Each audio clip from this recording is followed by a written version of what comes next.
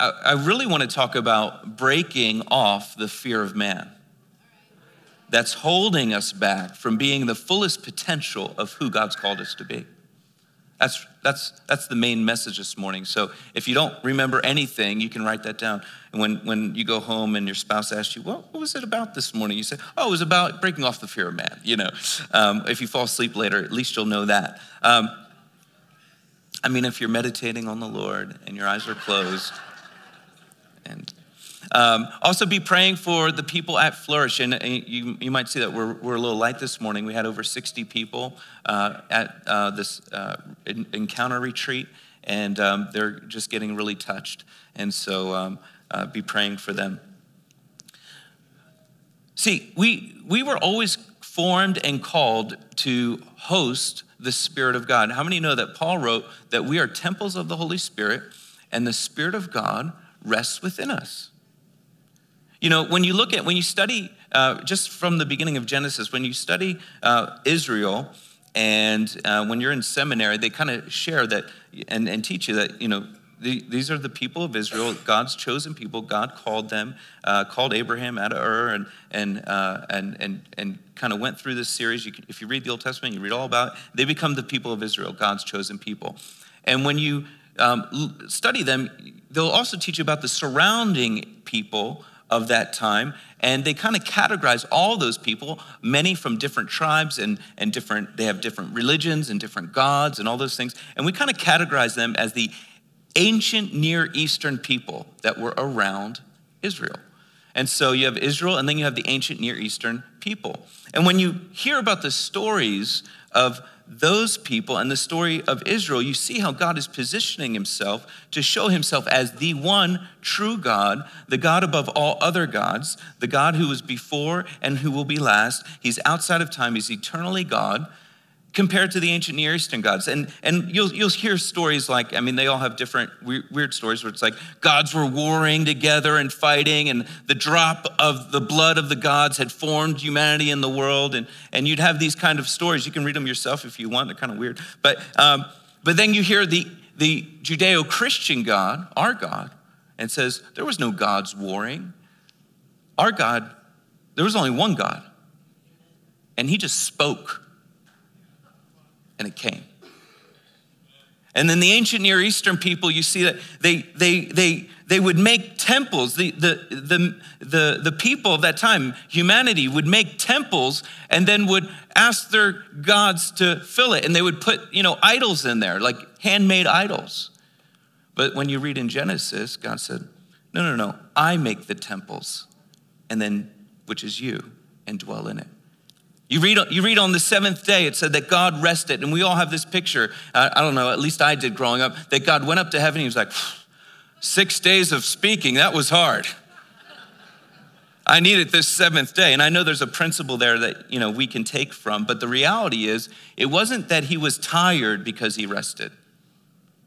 When you actually read it, it says that on the seventh day, it says that when he made creation, that he rested in it, and some translations say on it. And what is he talking about?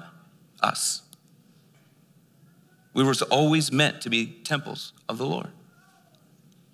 Sin came in the world, a chasm between God and man came, and there was a rebellion against God. And because of that separation, as it was prophesied, Jesus, who was fully God, became fully man, and is fully incarnate God and fully man the whole time, and born of a virgin, lives a sinless life, dies on the cross, an atoning sacrifice for our sins, redeems humanity, and restores that relationship back with God. And then it was witnessing to everyone for 40 days, resurrected Jesus. After 3 days, he resurrected and was around for 40 days. Hundreds and hundreds and hundreds of people saw Jesus. He spent time with them. It wasn't like a few people saw him rise and then it was like, boom, he was gone. It says that he was with them 40 days. And during that time, he's like, make sure you go back and pray for the Spirit of God, the Holy Spirit, to come upon you in Jerusalem. Go back to Jerusalem and pray. Don't start this without it.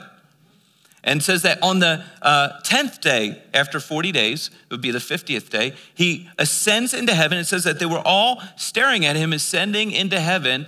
And it says that a cloud consumed him. And I just want you to see this. Like, It wasn't that Jesus was ascending and then it was a cloudy day and they couldn't see him anymore. It wasn't like he just kept going into outer space and he was flying past Mars and he's just going. No, this cloud was a Shekinah glory cloud. It's the same word. It's like he ascended up into heaven and he went into the dimension of heaven. And it said that the disciples were in so shock, they were staring into heaven so long that two men dressed in white, angels, had to come and tap them on the shoulder and say, "What are you doing staring into heaven? Go to Jerusalem and pray that heaven comes into you." And so they pray for 10 days. They pray and pray. 10 days is actually Pentecost, when the Spirit of God falls on them. Sorry about that. He ascended on the 40th day. 10 days later, the Spirit of God falls on me. And I always wonder, how long would I have lasted in that upper room? How long would you have lasted? I mean, one day you're like, yeah, let's do it, guys. Jesus, just pour your Spirit out upon us, Lord. We believe what you said is true. We're convinced. 2 days later, we're like, we're still doing it. We're still doing it. 3 days. All right, guys, Jesus rose again. 3 days. Come on, this is it. 4 days. Jesus has this verse. He says, knock and the door will open. Seeking you will find. Asking will be given to you. And the way it's actually said is written is in continuation. It means knock and keep on knocking, seek and keep on seeking, ask and keep on asking, and the door will be open to you, and you will find, and you will receive. And too often I do this.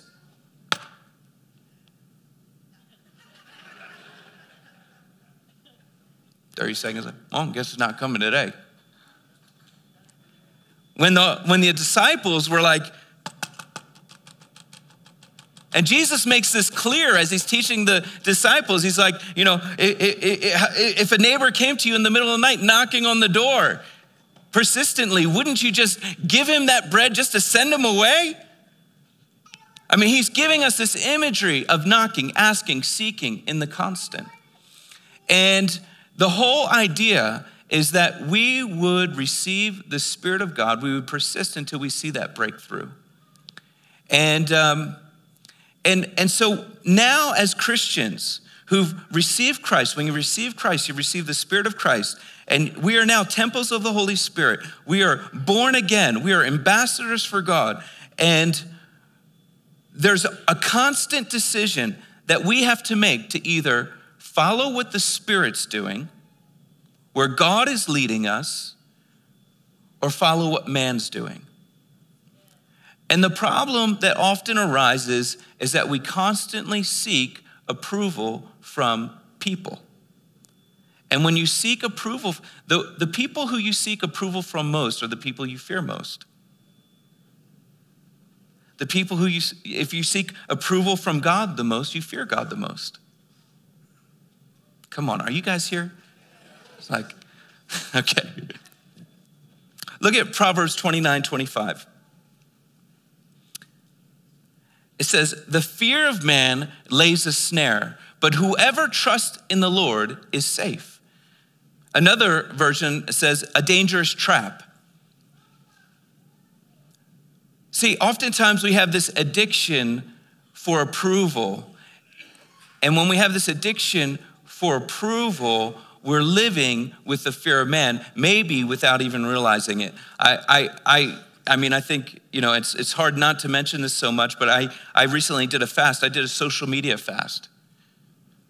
I was like, man, I just got done it, and I just kept it going because I was like, I just want to see what difference this makes in my life.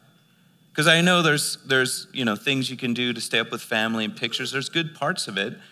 But it was on my phone, and I just saw that without even noticing, I would look to see if I had any status updates and if anyone posted anything new. Like all those little 5-minute spaces of time that I had, sometimes I would look and I'd say, what is going on? And so I just, I felt like I should give it up for 21 days. I was like, okay, I deleted the apps off my phone. And then just like 2 days later, my head felt clearer. I didn't feel like I was looking for, mental stimulation all the time. And then, you know what's funny? I never had this before, but like 4 days later, I get an email from Facebook says, so-and-so commented on your timeline. Click here to see it. It's like, what? It's like, they're like, quick, we're losing another customer, and then 5 or 6 days later, I get a text message from them. Another person commented on your, click here to see it. I was just like, no, get out in Jesus' name, Now that I'm off the Meat Fest, I think I'm just gonna check for updates once in a while on my computer, but I'm just not gonna put it on my phone anymore. It's too accessible.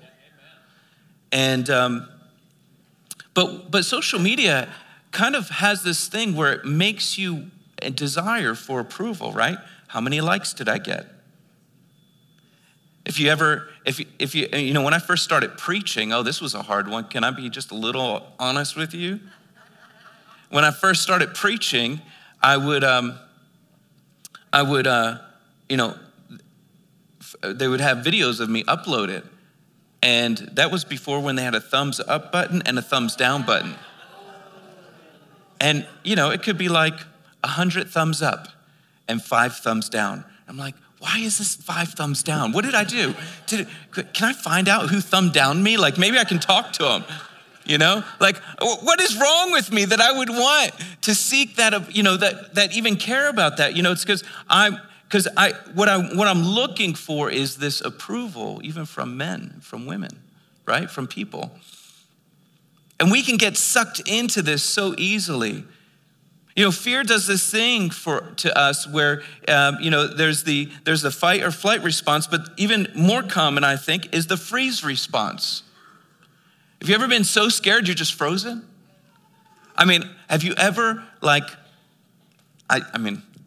you know me in videos, I have these, I'm not gonna show it this morning, but not now, but later, you gotta look it up, okay? It's like, there's this Chinese bridge that they built that's really high in the air, really high on the side of a mountain. And this is so mean. They put glass along the whole bridge, this walking bridge. And not only that, they have a little monitor underneath that while they're walking, it starts to crack when they get to the middle of it. It's mean. But what's amazing is people instinctively go down on all fours. And they're walking like this. There's railings on the bridge and everything. But because the fear of heights is so strong that they start doing this, and then eventually they just hold on to the bars and they close their eyes. And we're enjoying their fear. But besides that, Jesus forgive us, bless them, Lord, Besides that, what does fear do? But it keeps you in the state of not progressing. I don't know about you, but I've struggled this sometimes all my life, where I'm seeking the approval of even people I don't even know. Might affect the way I dress, might affect the way I talk, might affect, I think they even do this with tipping. I don't know about you, but tipping has gotten out of control lately. Can I just say what I'm thinking? I go to a food truck, and then their options for tipping, I walk up to them, I order, and then they're like, do you want us to tip 20, 25%, 30%, or other? I'm like, good Lord. And then they're like, here's a pager, come back and pick it up when it's ready. I'm like, what am I doing here, Now, of course, if I'm not trying to, any servers here that serve you at a table, I think you should be tipped, okay? All right, and bless your waiters, bless your all this.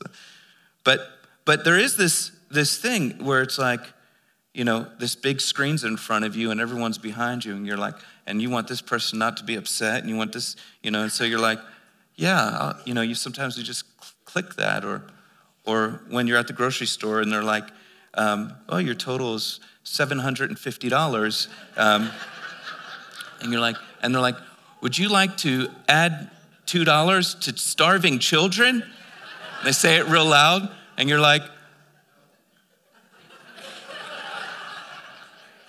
I have starving children at home, thank you. No, I do give to charity, but what is that? It's all generated, right, for the approval, right? So I feel like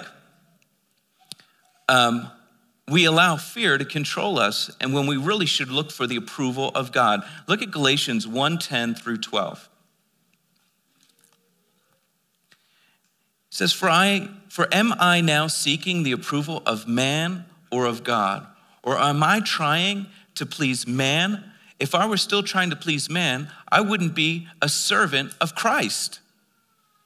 For I would have you know, brothers, that the gospel that was preached by me is not man's gospel. For I did not receive it from any man, nor was I taught it, but I received it through the revelation of Jesus Christ.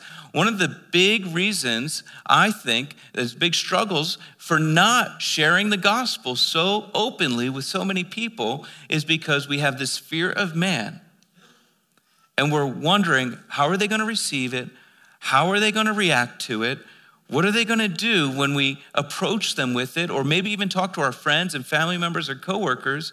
And the reality is we've made these judgments about how they're going to respond, and we've oftentimes put it into a negative context. You know, I had this person who was helping me becoming a better person, better man. And my father grew up without a father. His father died when he was 9 years old, and that affected how he raised me. So I was raised by a fatherless father. He tried his best. He was loving. He was amazing. But there were certain things he didn't instill in me that I think if he had a father, it would be instilled. And so I needed help. I went to other good character people who were fathers and just learned from them. And so I was talking with this person. And they were asking me about, me, just having fear and anxiety about something. And I was just like, well, because I knew if I would have responded this way, they would have reacted that way because that's the way they think. And he said, oh, how do you know that's the way they think? And I was like, oh, I just know. And he's like, well, you actually don't have a right. Who are you to think that you have a right to know how someone's going to think or respond? Sounds pretty arrogant to me, Paul. How about you don't worry about how other people think or respond, and you only worry about how you think and respond? And let them be who they are so you can be who you are. And I was just like totally blown away. I was like, you're right, I am not a mind reader. I keep thinking that, I keep making these judgments. Oh, this person would never receive that.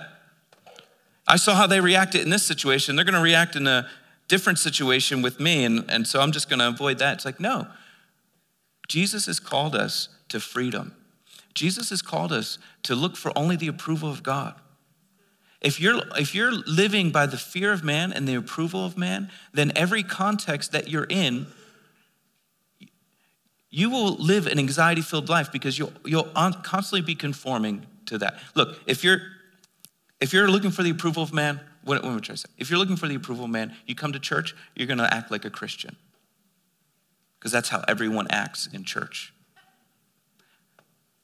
But you go to work, someone says an off-color joke. If you're looking for the approval of man, you'll laugh at that joke. Maybe join in. Go to a party, which is a little bit immoral. If you're looking for the approval of man constantly, you'll constantly conform to the context of where you find yourself. And I don't know about you, but that eventually wears you out. But when you have the character to say, I'm not going to look for the approval of man. I want to look for the approval of God. I want the approval of God in my life. Then when you come to church, you're living righteously because God's made you righteous and because you want to live by his standards. And then you go to work and someone says an off-color joke and And instead of having fear of being an outcast, instead of having fear of someone saying, oh man, Paul, you're just a, whatever. Prude, thank you. And then them not including you ever again. You say, hey man, that's not appropriate. I don't appreciate that around me.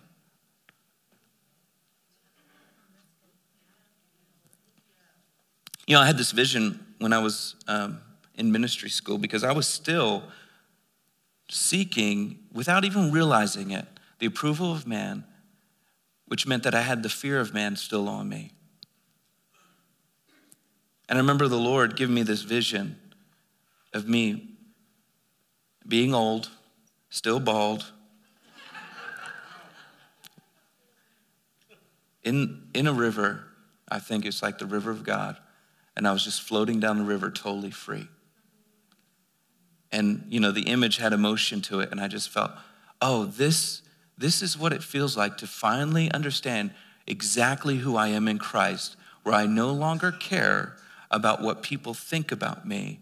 I only care about what God thinks about me.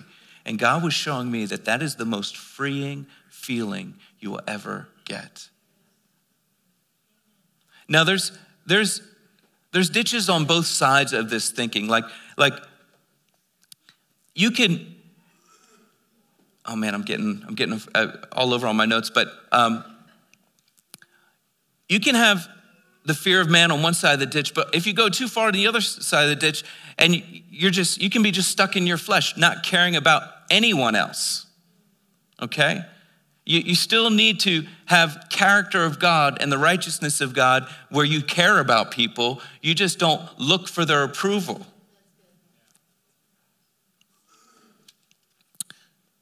Jeremiah 17:5-7 says, thus says the Lord, cursed is the man who trusts in man and makes flesh his strength, whose heart turns away from the Lord. He is like a shrub in the desert and shall not see any good come.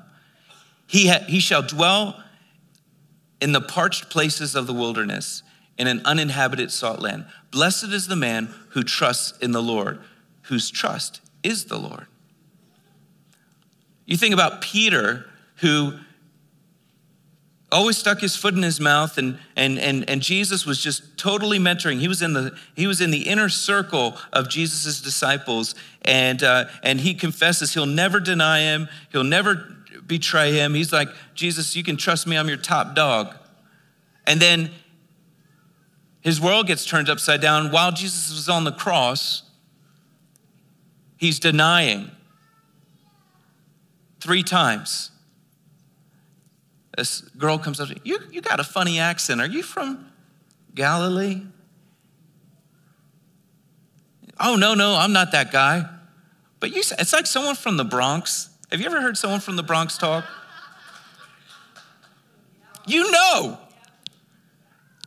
Like, I can't do it real good. Rick, just talk a little bit. No, I'm just kidding.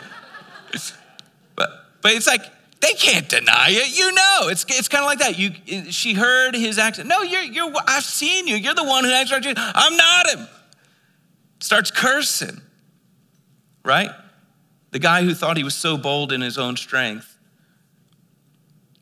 what he was doing, he realized that actually he wasn't as strong as he thought he was. Now, fast forward, the Holy Spirit falls on him. And now he's empowered with boldness. And now he doesn't care if he gets martyred. Now he's like, I'm not seeking the approval of the religious leaders in this area. I just want to seek the approval of God. And when you live your life like that, it's the freest feeling in the world, in your life. All right. In the context of evangelism, we need to be able to share the gospel with that kind of freedom. If they're really your friends, they'll love you even if they disagree with you. And stop letting them live in the dark. Open up to them. Share with what God's done in your life. Don't look for just their approval. But if we get so scared of moving in that kind of power, if we get so scared of moving in that kind of freedom that we're like those people clinging on the bridge, and that's like, if that was to represent our life, and we're holding on to these bars, and then we die and go to eternity, and we show up in heaven before God, and we're like, hey! And he's like, what did you do with what I gave you?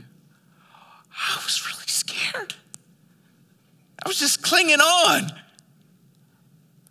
How about when I told you to go talk to this person and go invite this person over your house and do it? Well, I was afraid of what they would think. All right, I think a lot of us have this wish, but when I was going in high school, I cared a lot about what people thought about me. And now that I'm an adult, I wish I could redo high school with my knowledge now.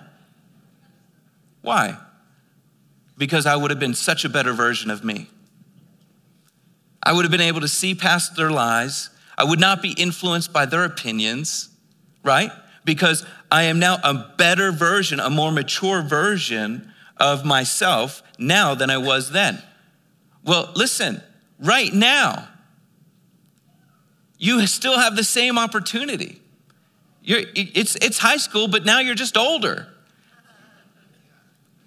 So take advantage of it. Don't live in regret. Go, man, I just wish I had that boldness. I wish I could have had my boldness now back then in high school, because I would have told so-and-so what was what. Well, you could still have that boldness now for today, to go forward, to tell people about the gospel, to share about the love of God, to share about how God can save their life, to invite people to things like church, your home, the Jesus gathering that's coming. These are all ways to do this. One of the messages on my life that I love to preach, and I actually wrote a book about it. I've never told anyone this because it's just weird promoting your own book. This is the best book to read. Every topic that you ever need to read is in this book. My book would just be a supplement to this book. But the message on my life is the gospel of God's peace, the power of God's peace, because it's so powerful. I talk about how in the armor of God, when we look at the armor of God, you have the helmet of salvation, you have the belt of truth, the breastplate of righteousness, the shield of faith, the sword of the Spirit. I remember in children's church, them always, having this plastic, armor that they would show all the children and be like, they'd have all these great illustrations with it. But the helmet of salvation's on the head, the sword of the Spirit, the shield of faith, the belt of truth, and they'd have all these great illustrations, breastplate of righteousness. But when it came to the peace, they'd be like, and you'll have shoes of peace. And you'll have peace. I used to think the Apostle Paul just ran out of body parts. He's like, we'll put the shoes on the feet. We'll put the peace on the feet. Ran out of body parts.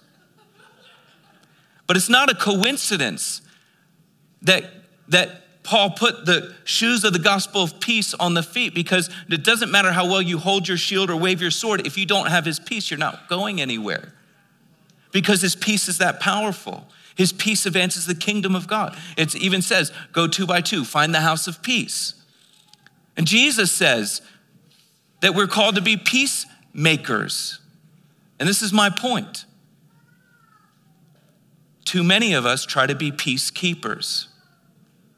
And peacekeepers are full of anxiety because they're trying to get multiple parties to agree on one thing, and they're appeasing everybody.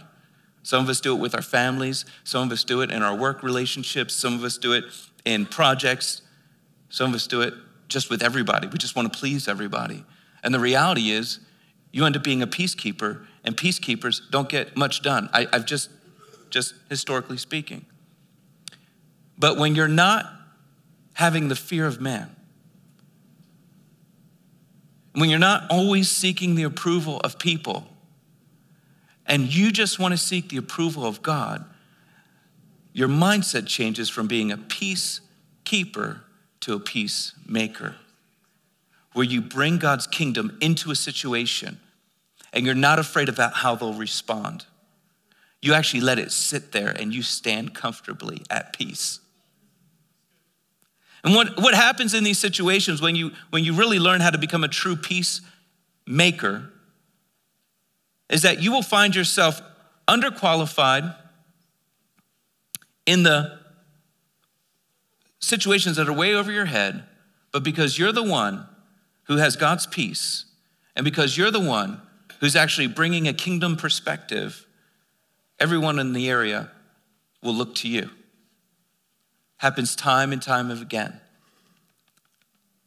I have friends who've been in different markets in the world, and they just ask for God to give them insight about a troubling situation in their workplace, or some of them are very involved in politics, and all of a sudden they become the expert in the room because they're the only one who's bringing a kingdom perspective to the situation, and they don't care about what anyone thinks about them. Everyone starts changing. Instead of saying, well, a peacemaker's like, well, if you compromise here, and if you compromise here, and you compromise here, then maybe we can all be at peace and everyone will be unhappy. But a peacemaker brings in a perspective where everyone has to give up their idea and join the kingdom's idea. And so, what am I saying? For evangelism, to get this city saved, okay, which is the vision, the mission for us. How many know that do you know that 60% of Albuquerque, it's between 50 and 60% of the population of New Mexico live in Albuquerque and the surrounding areas, and if we get them saved, 60% of New Mexico will get saved. I don't know too many places you could do that. What a testimony would it be to change a whole state by changing a city? Come on. That's pretty amazing. The opportunity God's giving us, it's amazing. So, for us to do that, for us to advance God's kingdom in that way, we need to break off this fear of man and reorient ourselves to say, I'm not going to fear man, I'm going to just fear you, God. And the approval I seek is for you. Now, I'm not saying don't be a bad worker at work because you're like, I'm not looking for the approval of man. I'm not going to show up on time because that's the approval of man. Now, that's an abuse and an yeah, thank you. Every word that applies to. You're called to be a good steward. You're called to represent the kingdom well. Have good character, have good ethics, good morality, all because of him. It's all in here. So don't take it to an extreme in that sense. But if it's like you're going to change how you act, how you respond, what you say because of people, that needs to be broken. It was broken off Peter. It can be broken off of you. It made Peter, who was a coward in front of a young girl, to become one of the boldest men of Jesus' ministry. Why don't you stand?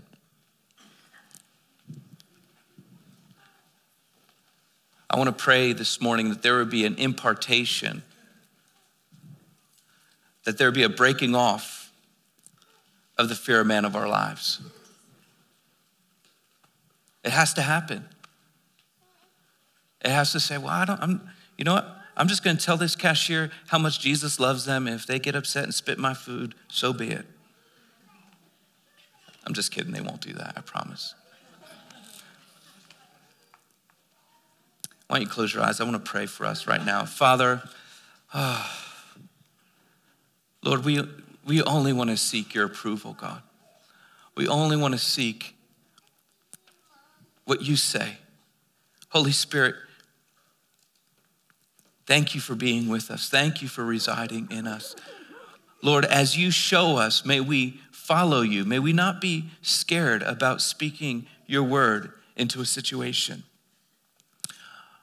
Lord, I pray that you would make us all peacemakers, that your peace would come upon our feet. That whatever situation we encounter, we bring your peace with it. That we would be thermostats, not thermometers.